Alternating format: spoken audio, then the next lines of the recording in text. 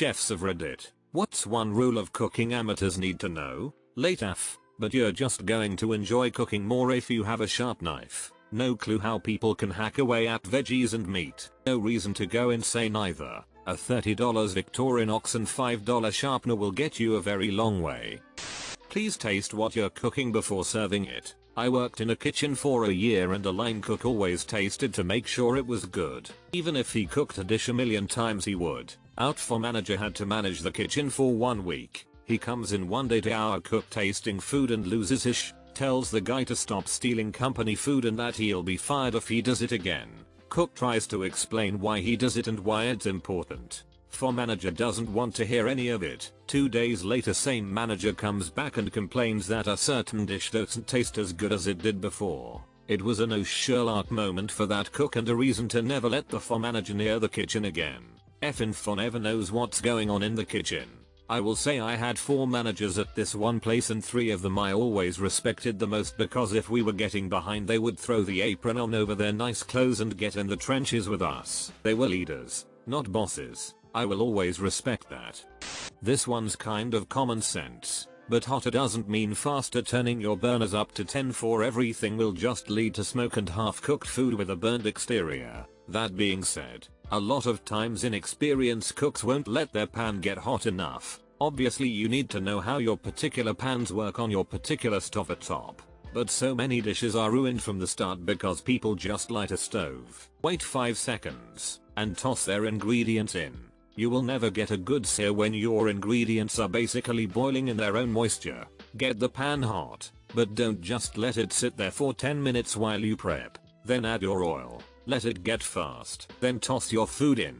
A big part of this is because cooking shows tend to put the heat higher. The directors feel as if the sizzling and smoking is more appealing to the viewer. People like Alton Brown, Rachel Ray and Michael Simon have commented on this many times. However, you generally want the heat a couple notches below what you see on their shows. In fact, an episode actually takes several hours to film. The food you're seeing is made by chefs in a separate location.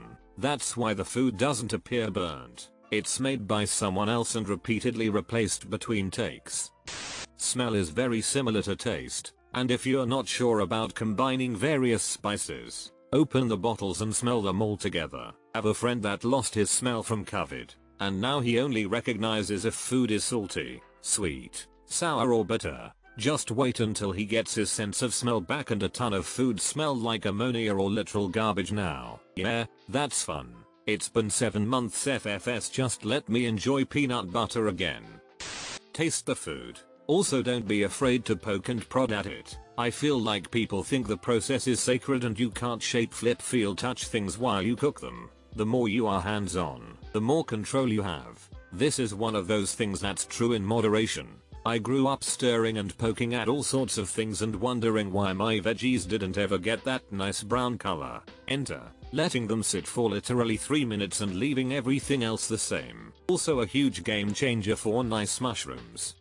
Salt, pepper and acid will brighten up almost any dish. If an otherwise wonderful dish is just missing something, add salt, pepper and lemon juice, then reassess. There's a book called Salt, Fat, Acid, Heat that comes highly recommended to amateur cooks. Reading even just the first chapter about salt made a lot of food I cooked immediately better. Because I finally understood salt wasn't just that thing that sat on the dinner table that you applied after the meal was cooked. I've never read it based on just the title. I endorse it. I have a container of lemon pepper, which is pepper and salt infused with lemon flavor. It actually has more salt than pepper, but I think it's marketed as pepper because a lot of home cooks avoid salt, to the detriment of flavor. I have relatives who refuse to add any salt at all to their dish, but they use lemon pepper because they don't read the content label and treat the spice as a magic flavor enhancer. It's not that magic. I watched a Gordon Ramsay show where he said if it's brown, it's cooked. If it's black, it's saffed. He was right. Tell people you're behind them when cooking is involved. Behind. Carrying a hot pot behind someone. Hot behind. Believe it or not, we used to shout exactly this.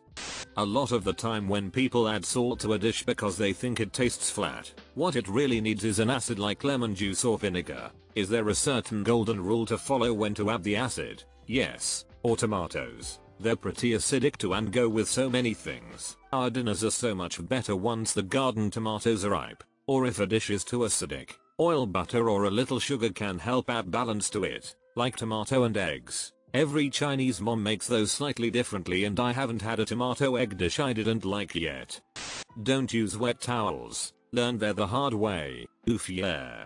I didn't realize a pot holder was wet until I had the pan halfway out of the oven once. Burned the palm of my hand all the way across and nursed the blister for a week. Be careful where you place them.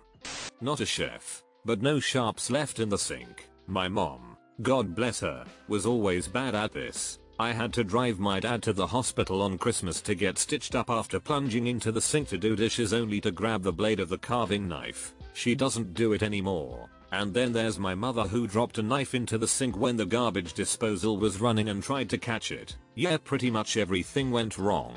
It fell handle first into the disposal and started spinning right as her hand got close to it and it sliced a chunk off her knuckle. Learn how to properly store raw ingredients in a fridge. Raw chicken on bottom. Understand times and temps. It's possible to stack times and ingredients so that your food is done at the same time. Drink heavily and get an hectare 2 of a pig or tomato, or no one will take you seriously. Preheat your pan. It's a simple trick but it will improve your cooking. A small amount of oil will go a long way. When you take steak or pork or lamb off of the heat or out of the oven, always give it time to rest. Usually half the amount of time you cook them, and I tend to loosely cover them in tin foil. Don't choose this as a career if you want a social life. I've seen so many talented people drop the job because they don't get to spend time with their friends and family. People plan gatherings and parties at the times restaurants are busiest, so you could end up cooking for the people you know but not getting to interact with them. Friends of over 10 years still don't get this part of kitchen life. Always missing non-work friends events. Work is your social life. This is one of the things about the industry I both love and hate. It hurts how true I know this. My dad is a head chef and a damn good one at that. My entire life until 12 years old was practically devoid of a father figure. He was never home. Our Christmas day was on the 26th and it was the one day I got to look forward to. Not for the presents or the food or the whatever else, but it's the day I got to properly see and speak to my dad. Where I could go in the back garden and kick a football around or play catch or just sit and talk. My dad's job was what kept our life moving due to us being less well off than others, but caused my mum to become so lonely and depressed at her own life. Loving someone who seemingly was never able to be around. Getting home when she was asleep and leaving the house before she was awake caused her to break down. They eventually separated because of it. I despise my mum for separating with my dad because he became my icon. Someone who I know now doesn't live up to my expectations cause he's human.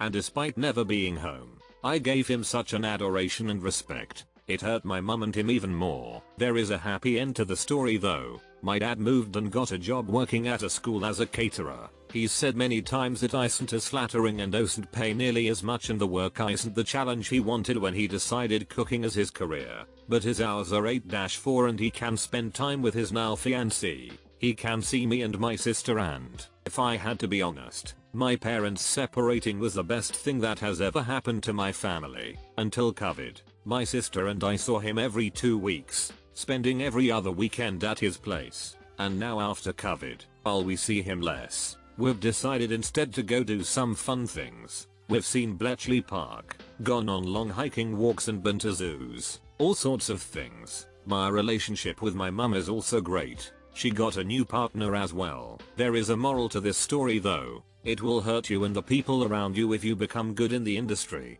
You'll make good money but as Votter Marvel said, you won't have a social life. Stay by the stove. Not really a cooking tip, but a law of the kitchen. A falling knife has no handle. I'm always so proud of my reflexes for not kicking in when I fumble a knife. If I drop anything else, my stupid hands are all over themselves trying to catch it, and often failing. But with a knife the hardwired automatic reaction is jump back immediately. Fingers out of the way, feet out of the way, everything out of the way, good looking out, cerebellum.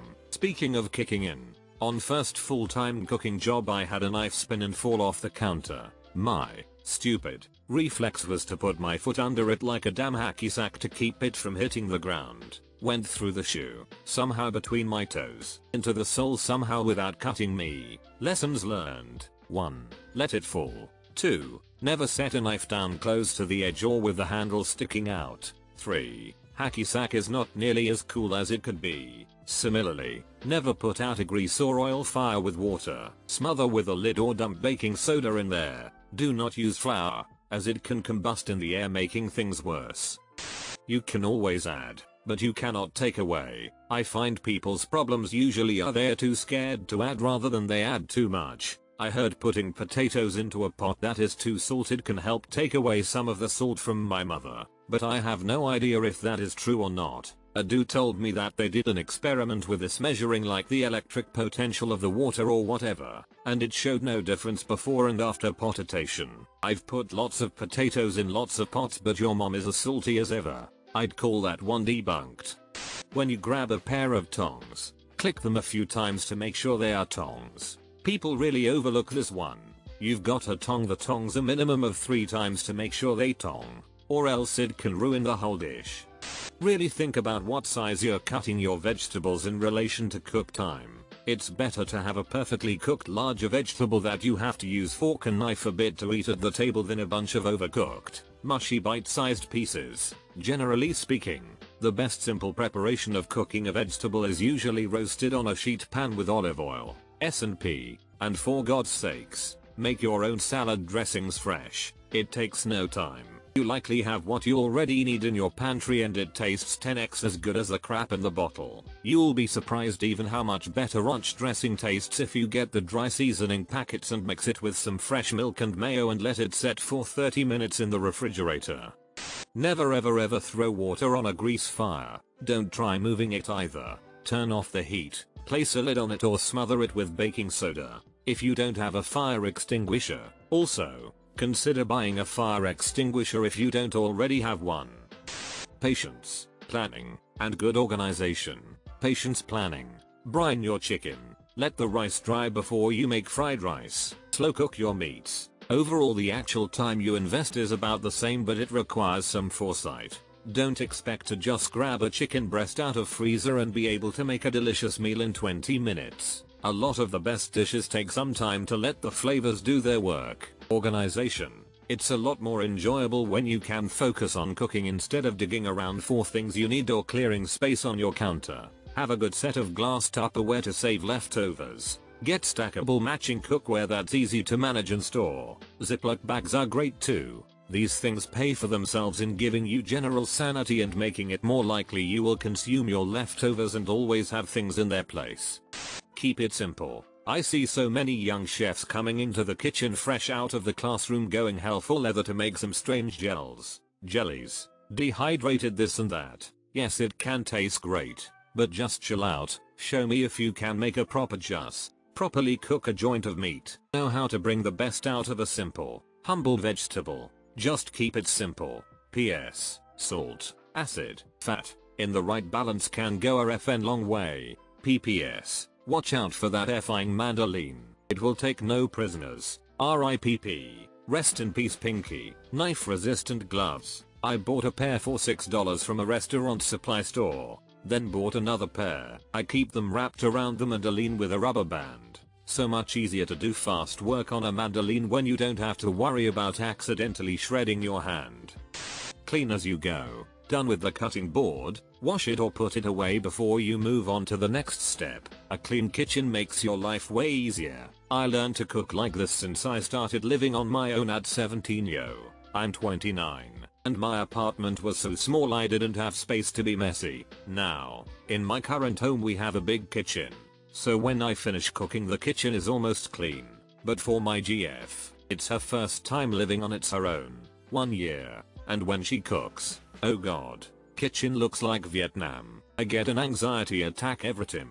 But for my GF, it's her first time living on its own. As long as she doesn't know your Reddit account you're safe. Not a chef but I'm having a beer with one. I posed this question to him and he said, you know the knob on the stove that makes the fire come out? There's a whole range of settings between off and all the way on. Temperature control grabs my shoulder temperature control. I've had the great fortune of knowing some pro cooks in my life, And the most memorable piece of advice I've gotten was when there were several of them at my place during a housewarming and they had, of course, taken over the kitchen.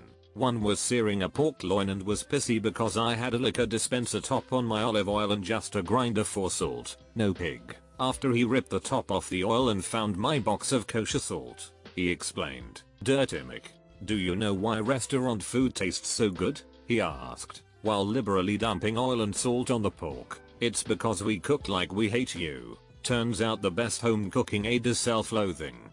If you put a lot of effort into making a meal for your loved ones and something doesn't come out the way you hoped for, don't be and complain and apologize for it when everyone is eating. Otherwise a crappy dish turns into a crappy experience for all. I hate it when people do this. I'm usually enjoying the meal that's apparently imperfect, and occasionally I'll start to notice the slight dryness they're apologizing profusely about or whatever. It was better before they said anything, not to mention the conversation.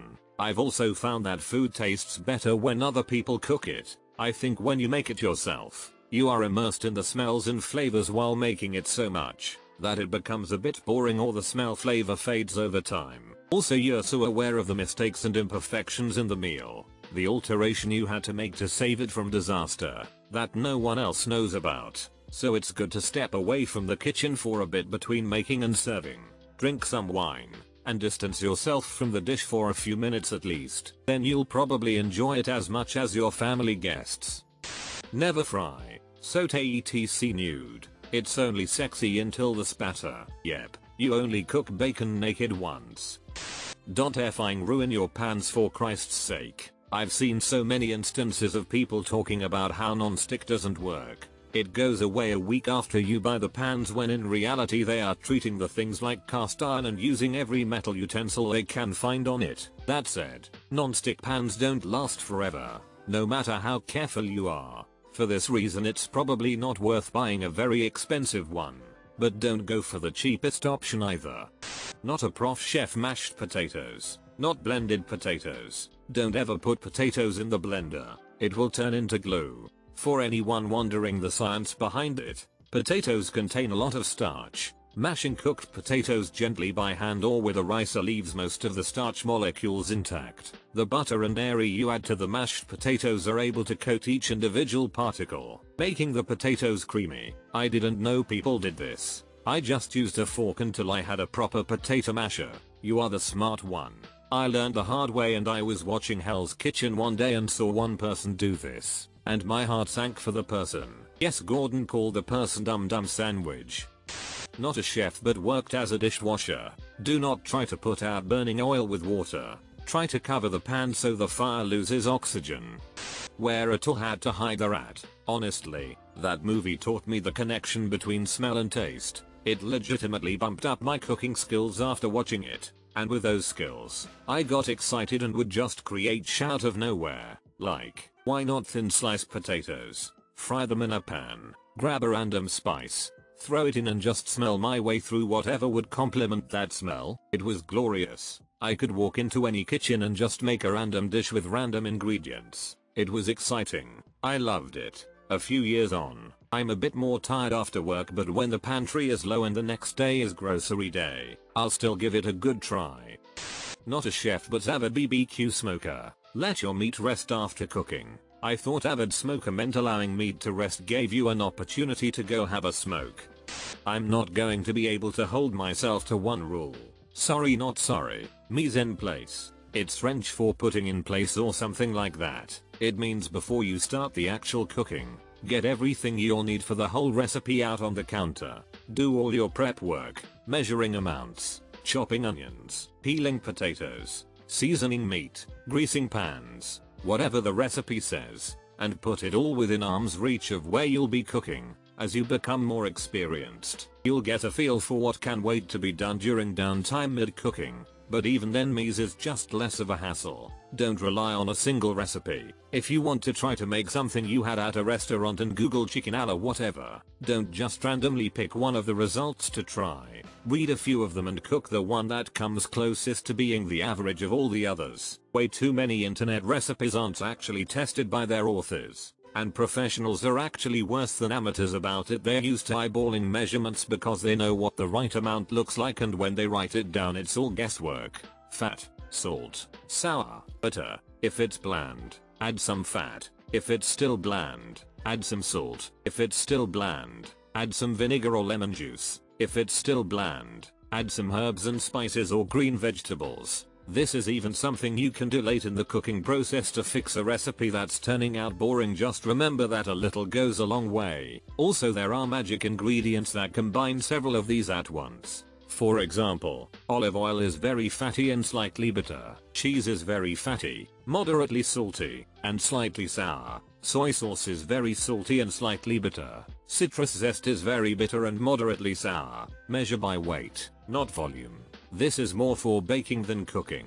Baking is very sensitive to small changes in the ratio of different ingredients, and you'll have a lot easier time getting it right if you use a scale. Flour is especially problematic. If you scoop up a cup of freshly sifted flour and level it off, so you have exactly a cup, then spend a couple of minutes lightly tapping it on the countertop and shaking it from side to side, it'll settle and pack more tightly, and the exact same amount of flour will only take up 3/4 of a cup. Don't play that game. Just weigh it and be done. If a recipe says 1 cup of flour, use 130 grams. Bonus: weighing stuff means you don't have to wash a bunch of funny shaped measuring cups and spoons. The herbs thing. As a very amateur cook, I started just randomly throwing an assessment of herbs into my tomato sauce and suddenly it tasted a million times better. Just don't chop up bay leaves. Is there anything that doesn't taste better with marjoram? Agree with weighing stuff when baking.